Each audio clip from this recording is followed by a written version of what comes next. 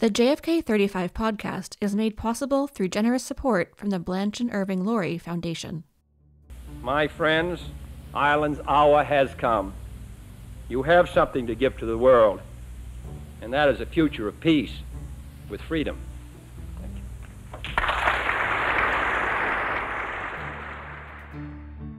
When John F. Kennedy became the first sitting U.S. president to visit Ireland, it wasn't simply a trip to retrace his family roots. In what would become the president's final foreign excursion, he called on Ireland to play its role to help preserve world peace.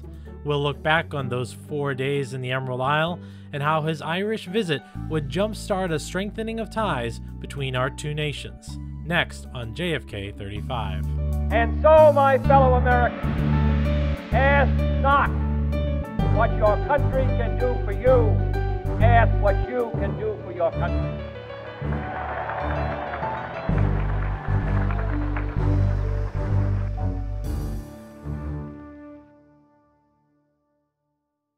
Hello, I'm Matt Porter. Welcome to JFK 35. In the summer of 1963, President John F. Kennedy visited Ireland, the ancestral home of his 8 great-grandparents. The visit would be the first time a sitting American president came to Ireland. President Kennedy made several key stops across the country. Crowds lined up along roads throughout his journey, cheering him as a favorite son, the first Irish Catholic president of the United States. Kennedy visited his family's homestead in Dunganstown in the county of Wexford. I want to express my pleasure at being back from whence I came. There is an impression in Washington that there are no Kennedys left in Ireland, that they're all in Washington. There, the president, accompanied by his sisters Jean Kennedy Smith and Eunice Kennedy Shriver, met with his second cousin, Mary Ryan, who lived on their great-grandfather's homestead with her 2 daughters, Josie and Mary Ann. Tables of cakes and sandwiches were served, and locals dubbed it the largest tea party in the history of Dunganstown. When my great-grandfather left here to become a cooper in East Boston, he carried nothing with him except 2 things: a strong religious faith and a strong desire for liberty. And I'm glad to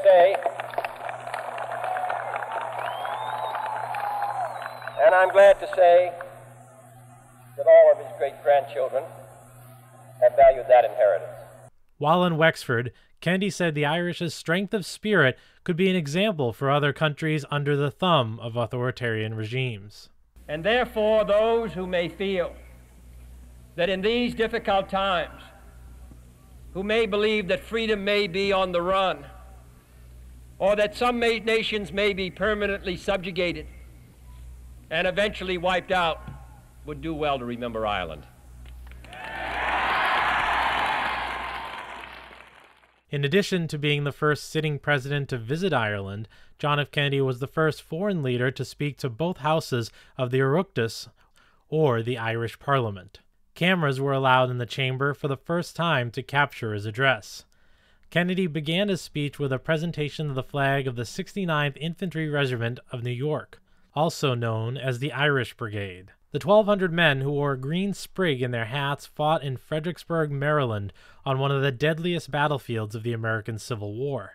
That day, only 280 men of the regiment survived. Kennedy recognized their bravery and commitment to freedom. In response, he told the Irish Parliament that America stood with the Republic of Ireland and its people. No people ever believed more deeply in the cause of Irish freedom than the people of the United States.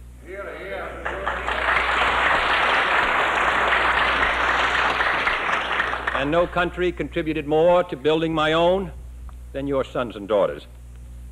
They came to our shores in a mixture of hope and agony, and I would not underrate the difficulties of their course once they arrived in the United States. They left behind hearts, fields, and a nation yearning to be free. Because Britain retained control of Northern Ireland, it was diplomatically sensitive for a U.S. president to address the issue of Irish independence. And yet, Kennedy said he was honored to be welcomed into the free Parliament of a free Ireland. He had high hopes for the country to become a leader among nations in the honorable work to preserve peace in the world. I am glad, therefore, that Ireland is moving in the mainstream of current world events, for I sincerely believe that your future is as promising as your past is proud, and that your destiny lies not as a peaceful island in a sea of troubles, but as a maker and a shaper of world peace. Just as President Kennedy spoke to Americans about their agency to make good things happen, his hopes for the people of Ireland echoed a similar message. It is that quality of the Irish, the remarkable combination of hope, confidence, and imagination, that is needed more than ever today.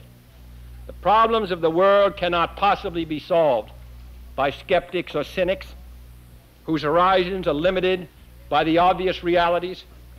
We need men who can dream of things that never were and ask why not. Those 4 days in Ireland would be memorable ones for the president. The traditional welcome in Ireland was Céad Míle Fáilte, or 100,000 welcomes. On his trip, with Irish citizens lining the streets and peering their heads out of windows trying to get a look at the president, Kennedy would say at the end of his trip how much the warm welcome meant to him. His remarks on the last day in Galway seemed eerily prescient, as this would be his last foreign trip before his assassination 5 months later. So I must say that though other days may not be so bright as we look towards the future, that the brightest days will continue to be those in which we visited you here in Ireland.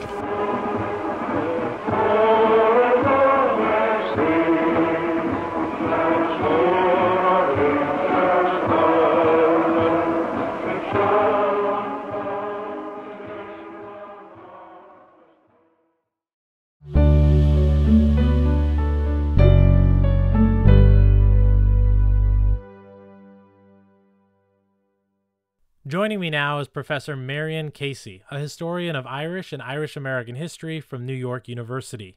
Professor Casey trained at both the University of Dublin and NYU and is familiar with the Irish experience from both the Irish and American perspectives. Marion, thank you for joining me today. Well, you're very welcome. So Marion, we want to talk a little bit about President Kennedy, his Irish visit and sort of his relationship with Ireland and just in general, the American presidency's relationship with Ireland.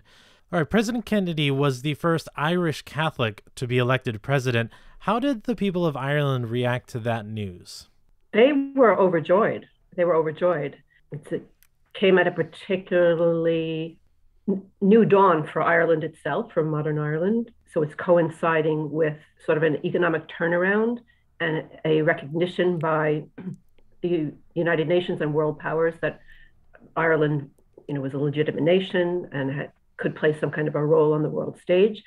And so, having one of their own make it to the White House at just that particular moment was, fantastic for the image of Ireland in America and sort of a confirmation of self-worth in Ireland itself, if that makes sense. Yeah, and, he would be the first sitting president to visit Ireland in 1963. Obviously, that was a tremendous event for the people of Ireland. Can you describe the excitement for it from the Irish perspective? What did it mean for them to have President Kennedy visit? Well, there's a number of ways to look at it. It was seen by his own extended family as a homecoming, right? But the Kennedys had a relationship with Ireland prior to 63. I believe John F. Kennedy himself visited Ireland while the family was based in London. Joe Kennedy did not go to Ireland, but I think Joe Jr. and John F. Kennedy went and toured around, maybe with one of their sisters too. You'd have to look that up to be sure.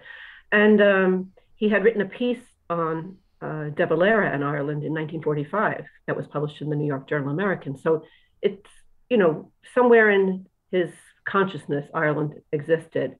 So for his extended family, it was a homecoming. For the average Irish man and woman, it was the arrival of a celebrity in a way. It was a major social event in the country. We have in the Archives of Irish America at New York University a flag that was thrown out of the window of a house along his parade route. It just is a portrait of Kennedy. So the average person was invested in this. I'm not sure exactly why. Part of it was his youth and charm, I am sure. Part of it was the prestige of the office that he represented. Part of it was that almost everybody in Ireland in 1963 had family, extended family in the United States.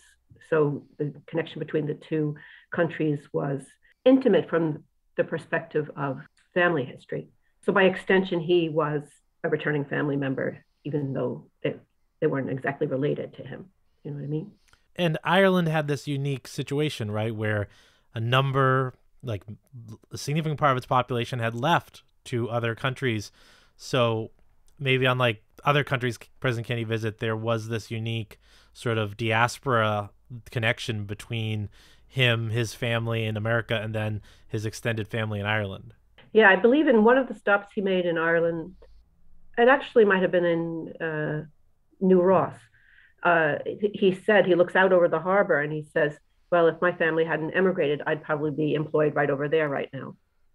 Like this understanding that the decision to leave Ireland in previous generations had changed the trajectory of his life. Right. I think right on the tarmac in Dublin, when he landed, his first, remarks to the country in Ireland, Kennedy pointed out that all 8 of his great-grandparents had left Ireland during the famine crisis, most within months of each other. He noted that the Irish in America and their other adopted countries became very devoted citizens. How do you think that played in Ireland, that portrait of the Irish abroad? I think that for most people in Ireland in the 1950s and the 1960s, you're looking at a society in which the vast majority of young people came of age and left the country. So you're on an island where you have those who have been basically left behind in a static economy and a very, very socially conservative environment.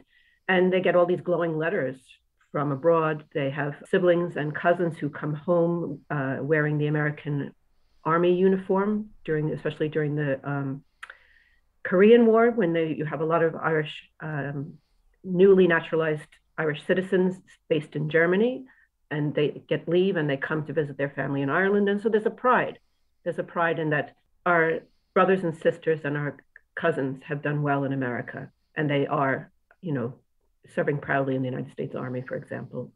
So more of a pride than sort of like a feeling of missing these people. What could they have done had they stayed? It was much more of a pride. Yes. Ireland's on a path towards what you're describing, but that doesn't come until maybe the 1960s. And again, it really comes in the late 80s, but it's a different phenomenon. In the 1960s, we're talking about something entirely different. It was more an almost, this may not play very well with listeners, but it's almost a wishful thinking that maybe I should have gone to America too. Interesting.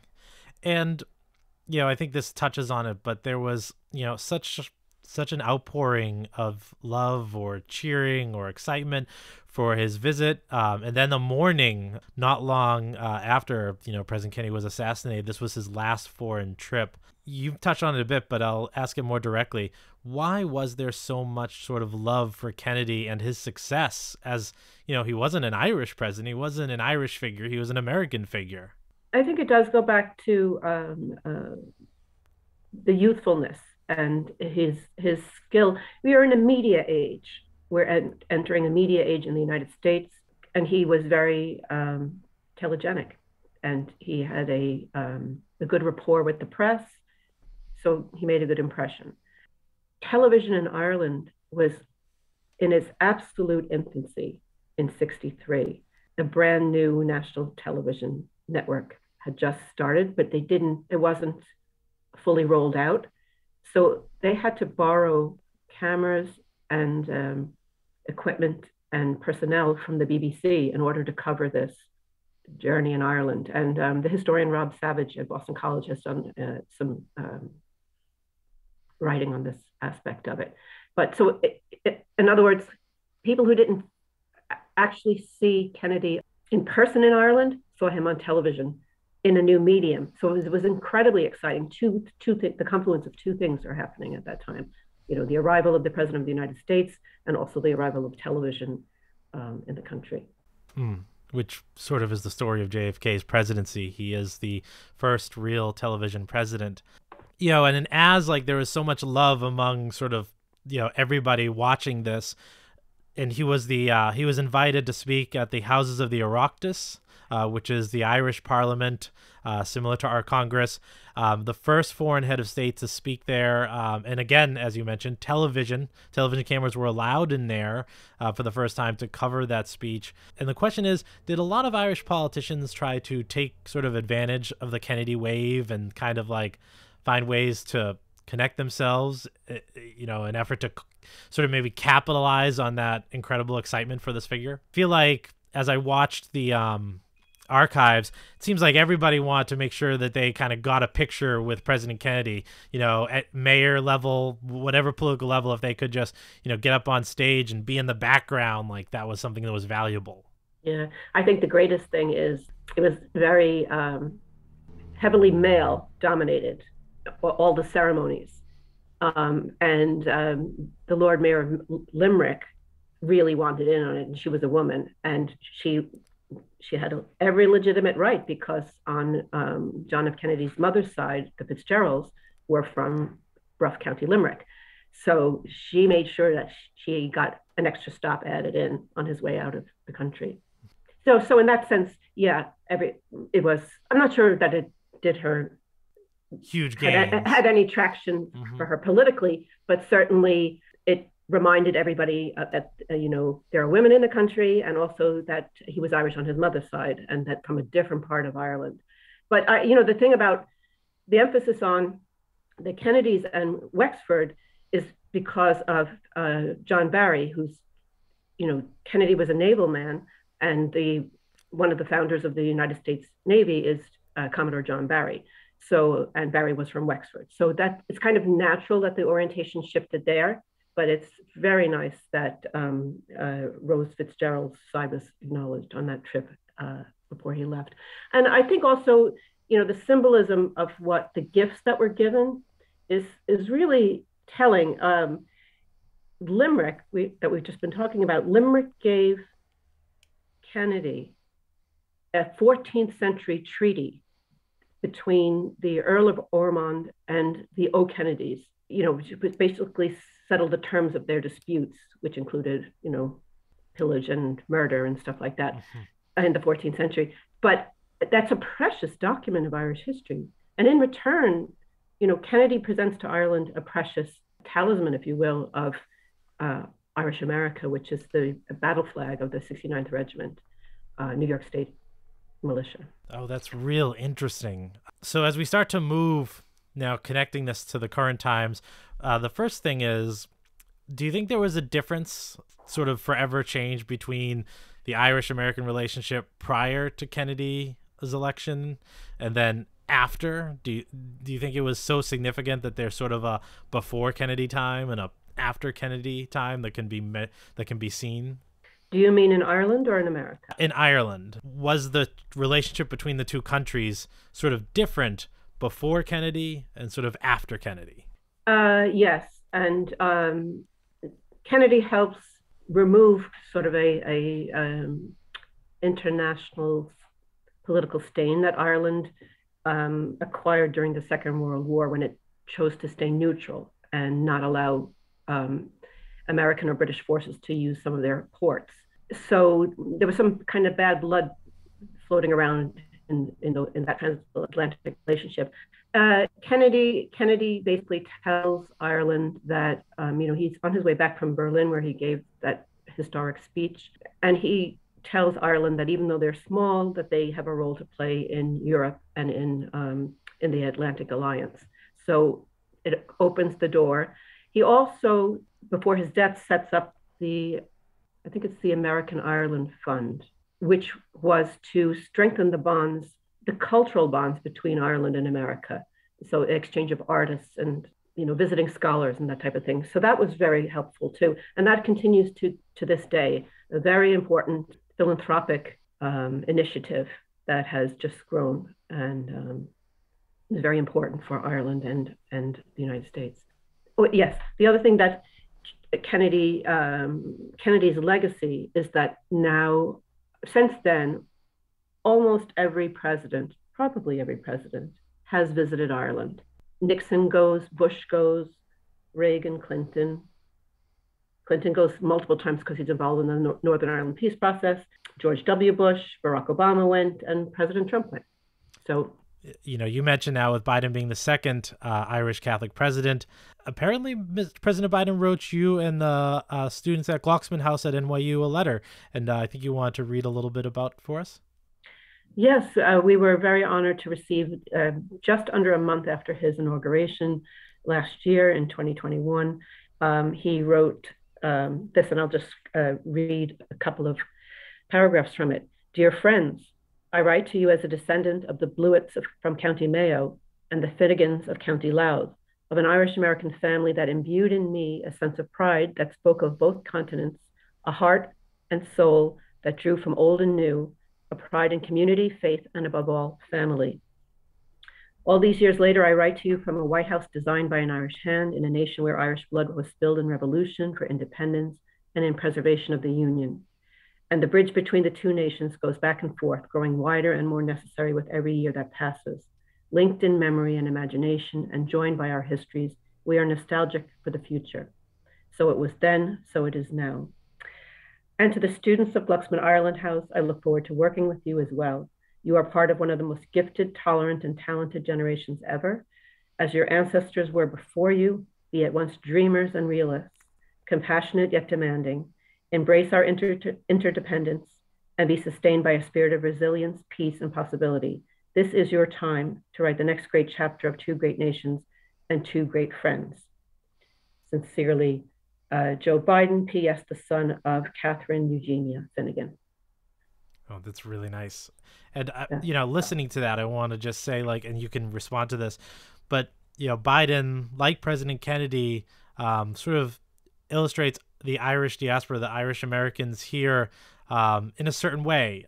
He mentions their, hardworking nature, and he also doesn't forget in this letter that you just read to note the Irish sacrifices that had been made. Can you reflect a little bit about why he wrote it and the way he did? Because it feels very similar to the way Kennedy spoke 60 years ago. Yeah, it is. Kennedy, in his speech to the Oireachtas when he presented the flag of the Fighting 69th, talked about sacrifices, especially during the American Civil War. And I do think, it's acknowledging the role of immigrants in the United States, which is very important, and which is contributions and patriotism. It has been a long theme in Irish American history that you could be loyal to the United States as well as loyal to Ireland, that the two positions are not irreconcilable. And I think he's pointing to that. And, you mentioned this peace process that happened with Clinton. Would America have had the same role or standing with Ireland, had those foundations not started with Kennedy, for Clinton to be able to play that role 30 years later? I mean, I think it's very interesting. Kennedy does not go to Northern Ireland in 1963. He just visits the Republic of Ireland. And it's a very tense time because in the 1950s, there's a campaign in Ireland to remove the border. So he doesn't politicize his visit because of those issues between Britain and Ireland. He steers clear of it. But yes, I think that certainly the interest, having an American president with an Irish heritage is potential political leverage for Ireland in their relationship with Great Britain during the 80s especially and 90s. And, today, there are so many Irish immigrants you can point to that are in positions of power. Here in Boston, Marty Walsh, now the Secretary of Labor. President Joe Biden is an obvious example right now. If you go across the United States, you find Irish leadership in political roles, CEOs, private, public, non-governmental. Does that still have give Ireland a sort of pride that there are so many successful Irish immigrants over here. And to add, what do you think both sides hope for the relationship going forward? I think that there has been a sea change in Irish America since the 60s. It is less predictably an ethnic voting bloc that was reliably Democratic. It's far more 50-50, the split between Republican and Democratic. That also reflects different values. And in many respects, contemporary Ireland is far more progressive than contemporary Irish America, be it Democrat or Republican. They've kind of Flipped. they've gone in different routes. Because as you mentioned at the beginning of this, when JFK was visiting Ireland in 1960, the people who were left who hadn't immigrated were sort of a much more conservative population. And maybe you could say, in America at least, you found more Democrats among the Irish than you did Republican during the 60s. And now you're kind of saying that that's a bit flipped. Mm-hmm. But also in the election of 1960, you can't say that every Irish American voted for John F. Kennedy. He had great support among the first generation, the immigrant generation who had arrived in the 50s and maybe in the 1920s. But for those who are third, fourth, fifth generation and have assimilated and acculturated, a lot of them were beginning to vote Republican from. So it's under Eisenhower you begin to see a little bit of a tilt towards the Republican Party, and then and now it's basically 50-50 split. So what do you think both countries can hope for the relationship going forward? Well, it'll be very interesting given Brexit, and it's unknown, really. I think the bonds of friendship between Ireland and the United States will continue. The Irish government of the Republic of Ireland is very intent on fostering, artistic and cultural exchanges, encouraging Americans to visit Ireland. And I think that will continue very robustly into the future. On a political level, it really depends on what happens with, we have some tense situations with NATO and, there are factors at play, like in the United Nations. Ireland just sat on the Security Council last year. And, we'll have to see what develops with Brexit, because Brexit affects the border on the island of Ireland. That will be a challenge for whichever president is in office. Whichever president is in office. Because that has the potential to be quite combustible if it's not handled carefully. Indeed. And the last question I want to mention comes from an anecdote that I don't know if you've heard, but my family is Irish. My grandparents were children of Irish immigrants. And sort of the joke between like Irish Americans or even people in Ireland after Kennedy was elected president is that most Irish people have 3 frame photos, portraits, which is they have one of the Pope, one of Jesus Christ, and one of John F. Kennedy. So that kind of symbolizes the strength of the Irish connection in the 60s.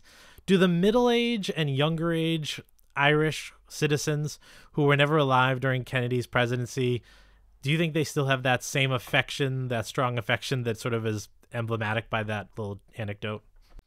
We would first have to say it's, when you say Jesus Christ, is particularly the Sacred Heart.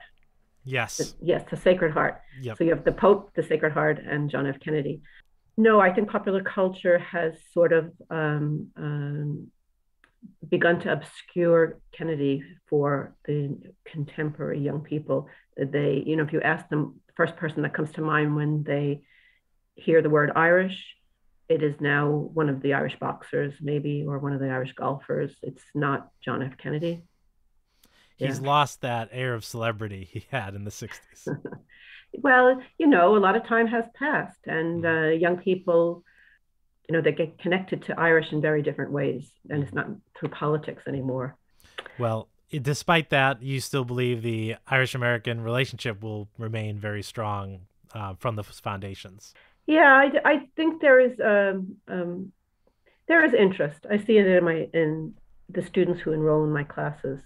they're interested in Ireland. It's what we call late generation ethnicity.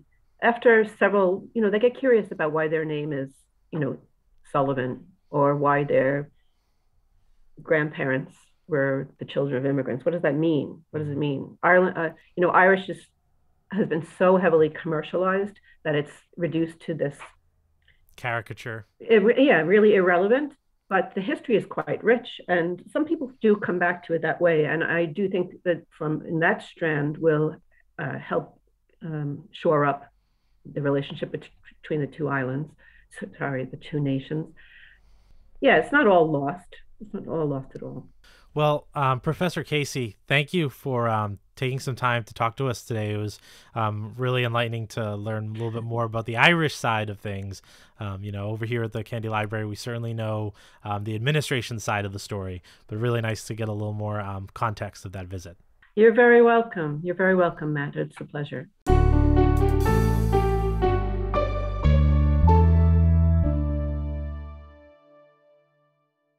If you are interested in learning more about President Kennedy's trip to Ireland, you can visit our podcast page at jfklibrary.org/JFK35. On the page, we'll include links to photos, audio, and video from the trip. If you have questions or story ideas, email us at jfk35pod@jfklfoundation.org or tweet at us at jfklibrary using the hashtag JFK35. If you liked what you heard today, please consider subscribing to our podcast or leaving us a review wherever you get your podcasts. Thanks for listening, and have a great day.